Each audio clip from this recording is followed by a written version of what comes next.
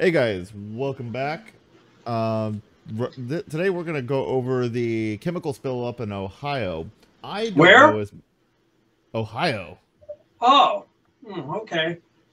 It's just been so quiet on it. I'm sorry. I heard Ohio. I know I haven't.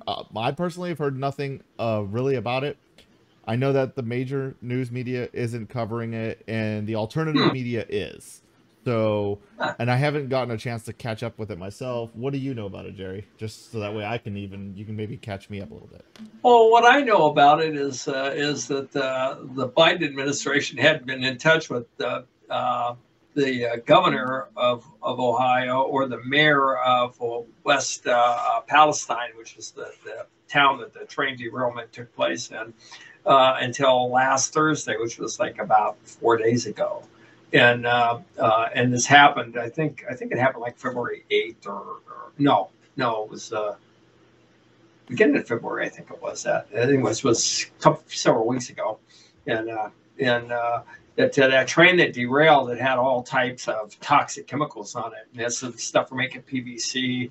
There's some chlorine-based chemicals in those trains, and they didn't know there was quite a few. I think it was maybe 17 cars went off the rails, and which they haven't even introduced why that happened or how that happened. Not that I've heard. I mean, maybe they have sense, but is that it put a cloud over West Palestine, Ohio, and dogs are dying like 10 miles away, and they evacuated a 2 mile radius, first a 1 mile radius from the train derailment, then they went out to a couple miles, and the government saying, no, it'll be okay, don't worry about it, just go down to Camp Lejeune and get some water and drink that.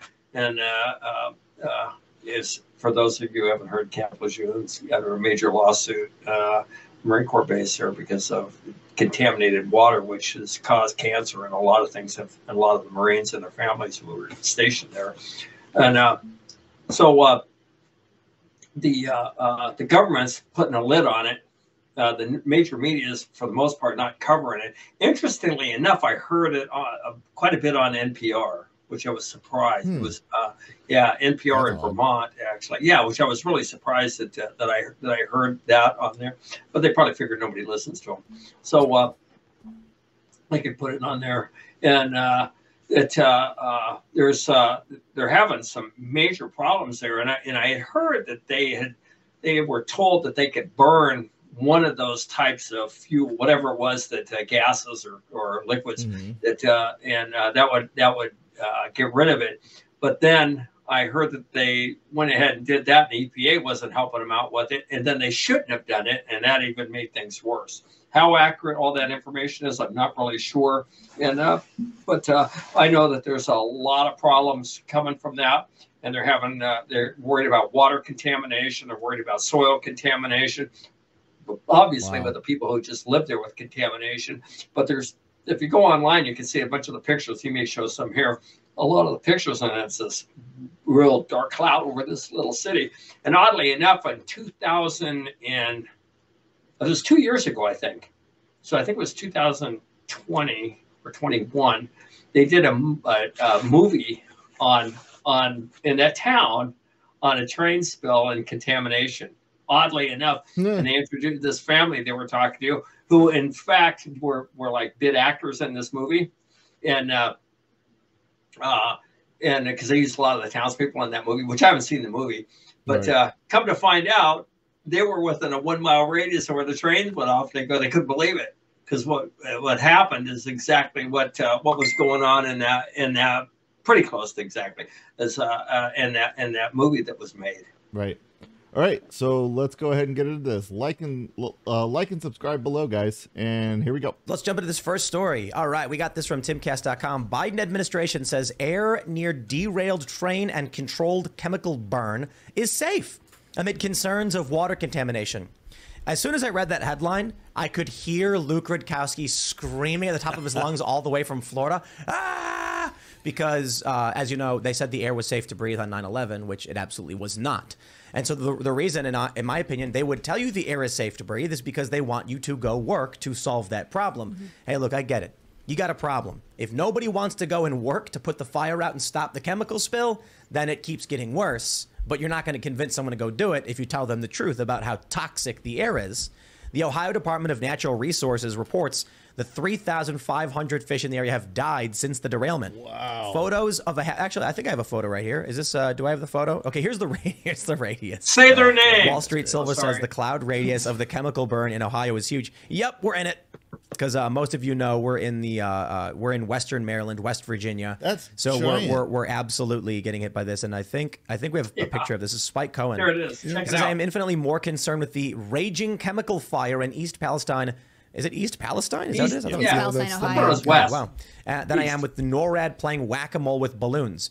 You know, look, I'm deeply concerned about this toxic plume of chemical gas and particulates. This is the controlled burn. They did this on purpose. Are you for real? I'm being totally serious. They Because did this on initially purpose. this they train, did. it's got 100 cars, 100 plus, and my 50 of them God. derailed. And they caught fire, and a half mile of this town was just on fire. Whoa. And then they were like, well, it turns out we've got a lot of chemicals on here, and so we need to do something about that, or else they'll pressurize and explode, and we'll send shrapnel everywhere. So the best thing we can do is have a controlled burn. This is interesting because how can the Environmental Protection Agency tell you the air is clean when they haven't released the full list of chemicals that were on board these cars? They also, one of them, I believe it's vinyl chloride, can settle on surfaces and you have to clean it because it's colorless. You don't know it's there unless you test for it. You know, it's funny hearing the story wow. after Joe Biden just talked about toxic burn pits in the State of the Union address, you know, and his son and cancer and all that stuff. And it's just like, this sounds like it's a lot worse than that. This sounds for real. really, really bad. But don't worry, Absolutely. they lifted the evacuation order, so everyone should go back to their houses here. Wait, It was the CIA. That's all I wanted to say. what is that map? Is it the water table? Yeah, so I have a picture I of think the a balloon dropped Ohio a River bomb. Basin Aquifer, and so I find this really interesting. So you showed the radius of basically as the air flows, but this Somebody look that is as water travels through the Ohio River, which a couple different cities are starting to pick up that there are actually chemicals in the water there. It flows basically from Pennsylvania through West Virginia all the way through Tennessee and Kentucky. This is interesting to me. I'm not going to go conspiracy here, but this is a region I have been introduced to as Pennsyltucky, which overwhelmingly supported Donald Trump. It also has a lot of poverty and not a lot of great health care. Yeah. So it's interesting that as the water becomes contaminated, it's in this specific region of the country. Again, coincidental, it's where the train derailed, but... Well, it's just, it's giving me Flint, Michigan vibes. It's giving me Flint, Michigan, and CDC vibes too. Yeah. You know, like this. If the It's giving me government lying to you about safety in Chernobyl, general? Ukraine. Well, there's also vibes. I'm wondering if Warren people Buffett who owned that kids are railroad. taking a TikTok, You know, and they were telling us how safe it was to FEMA use hasn't the showed train up, to ship oil that and shut basically down the people are just Keystone placed, Pipeline. and that they have no Right. food and no How's resources. that working the out? Red Cross has not shown up, and that the churches and the restaurants are feeding the refugees of East Palestine, Ohio. We have this very low res photo of the water basin, God. the Ohio River water. The good news is, we're right here, so our drinking water is okay. But that wind, so the accident's right up here. The wind is all pouring right over us. We are smack dab right on the right side, eastern side of this thing. And we don't. And there's only one chemical listed that they know of. They've No, there's a released bunch. 4 at this point, but they haven't released a complete list. Well, Newsweek says full list of toxic chemicals released from the Ohio train derailment. So This is after I published that. what is this? Phosgene used during World War I. What is this? Phosgene, yeah. That's The one of chemicals were gases. diverted into a trench and burnt off. Officials warned, however, that it would send toxic gases phosgene used during World War I and hydrogen chloride into the atmosphere. Environmental regulators have been monitoring the air and drinking water on the site of the derailment and have so far said both remain unaffected by the spill. Yeah, I don't believe them. How can that be true when the water... The fish are all dead? management- It Yeah, is the fish are safe and dead, and the effective water management chemical. of There are Cincinnati... dead birds everywhere too. There are Right. dead Dead ravens. birds? Yeah. There's people reporting I've there's heard. like the birds are just. No, full of- I have nothing to CDC's see here, already buddy. come Dropping out. out. The efficacy Well, and rating also, is no if proof. it's safe, my thing is, if it's safe, why isn't Biden visiting? Why isn't Kamala visiting? Right? What was- Every time we have a natural disaster, one The of fact these that two there's people no walk through. the fact that there's no significant reaction from the government blows my mind. They It don't doesn't want blow to my talk mind about at all. it. What do you mean? I'm surprised. They're usually at least trying to get in and have. I mean, they're arresting Photo op. the press, right? Yeah, a journalist, a reporter got arrested for yelling. I mean, they're trying to cut. They're trying to do everything they can to keep it quiet. Usually, I imagine they would try to get people on the ground to do the keeping of quiet. At least send one cabinet member, that feels more like a movie response. Maybe. Like, we watch movies and the government comes in with FEMA and all that stuff, but in reality, we learn about the corroding pipes in Flint, and literally nothing happens for 5 years or whatever. They're just like, oh, geez, would you look at that? And then nothing happens. I feel like the stuff with Flint and the stuff that's going on in Alabama, those are municipal problems. Those are problems that the local governments failed to provide for their who regulates the railway. Yeah, I guess this would be like Buttigieg jurisdiction, right? Interstate commerce and transport. Absolutely, That's it would fall to the transportation department. It was Buttigieg, huh? I haven't heard him comment on it at all. We get President Biden, and he tells us we're going to get a Buttigieg. We all say okay, and then what, huh? He's too busy. Train blows up. He's too busy, giving his feeding his new baby. I mean, he's taking time off so they can. Zoom is great to interact on a call, but when it comes to doing podcasts, let me get this ad out of the way. I could be wrong here, right? But I haven't even seen a Biden. Our prayers are with the people of East Palestine who are affected by this. I haven't seen anything. Nothing. I mean, that's pretty cold. I thought they liked Palestinians. To just say, like, this chemical train is derailed and we're going to burn it, and you guys just hang tight and we'll see what happens. I mean, it is America attacks Palestine. Lack of response should tell everyone in Ohio what the Biden administration thinks of their safety right now. We have 2 super chats. One says, I live 10 minutes away from it, and it's not great, but not catastrophic.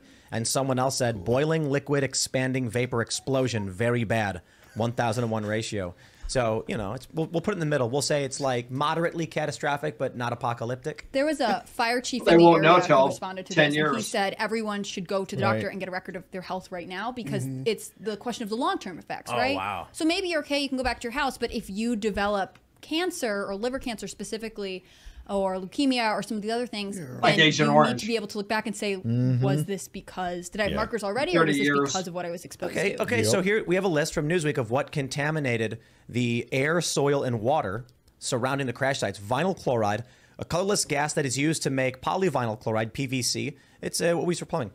Plastics, and it's highly flammable. Really? I didn't know that. And decomposes to make toxic fumes. Okay, didn't know that either. According to the National Library of Medicine, it is also carcinogenic and can cause other health issues. Shocker. Butyl acrylate, a clear liquid that is used for making paints, sealants, and adhesives. It is flammable and can cause skin, eye, and respiratory irritation.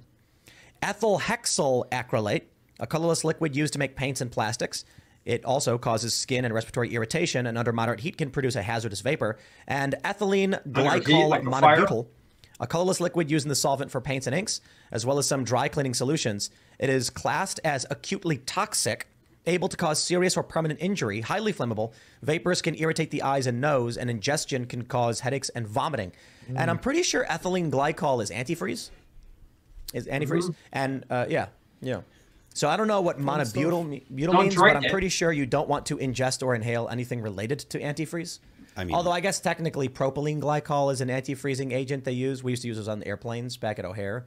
And, they say it's fine, but I would not recommend. Like, we got crazy stories in the airport. One guy told a story about how a guy in a cherry picker, you drive around in these trucks with a big hose that would spray propylene glycol. And he once saw his buddy, and he was like, hey, and he yelled at him and then blasted him with this fire hose of this orange goo. Why do women live longer? We just don't know. Yeah, no, the answers elude us, the men doing the science and research. But, so it sounds like antifreeze is you can blast it up into the air, too. So, that's Wait, what happened to the guy who got blasted? He was fine. I mean, I don't know. It's been 20 years. Maybe he's got cancer. I'm like hanging on. I'm like, what happened to him? And he got drenched and then got angry and yelled at his buddy. Okay, all right. Well. I thought that was good. You get. But he didn't have to wear a coat in the winter anymore. In the cherry picker, de-icing these planes, you spray it down with a 50-50 solution that's propylene glycol water, and it's hot. All right, they're spiraling. That's our job. Yeah, that's our job to spiral. Yeah, interesting. Can you imagine? Why aren't they handing out the face masks for COVID to everybody there?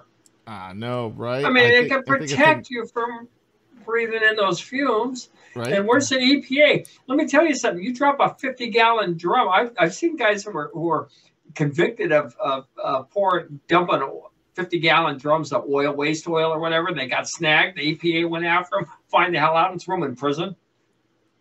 and this is going on, you know, and they're I mean, if you have an oil spill, New England, we use there's a lot of heating oil, and they have these big tanks, typically in your basement, sometimes outside, but in the winter you have to mix it with kerosene, otherwise it'll freeze.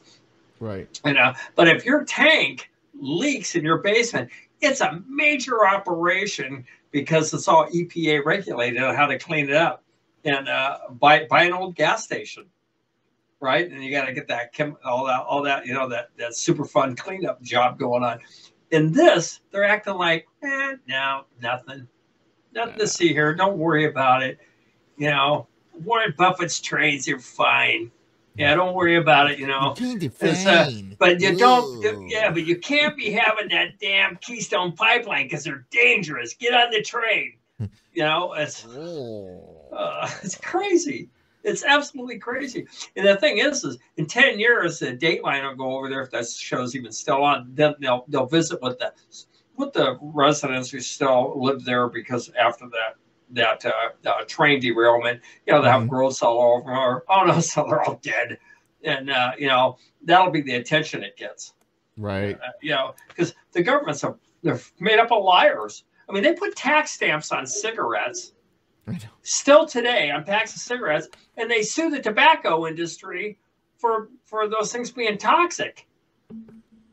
But they charge a tax, and they don't stop them from selling them. And I mean, everybody's got their choice what they're going to do. But I mean, that's how much the government really cares. Agent Orange in Vietnam sprayed this stuff all over our troops, on all the plant life out there. And you walk through, you get it on you, guys. I know a lot of guys who have died or dying or got cancer and died, and from that. And the government's just settling up some of that stuff. The water down at Camp Lejeune, Marine Corps base down there. Yeah, Flint, Michigan. And, you know, that got more attention because there were a lot of blacks that lived there.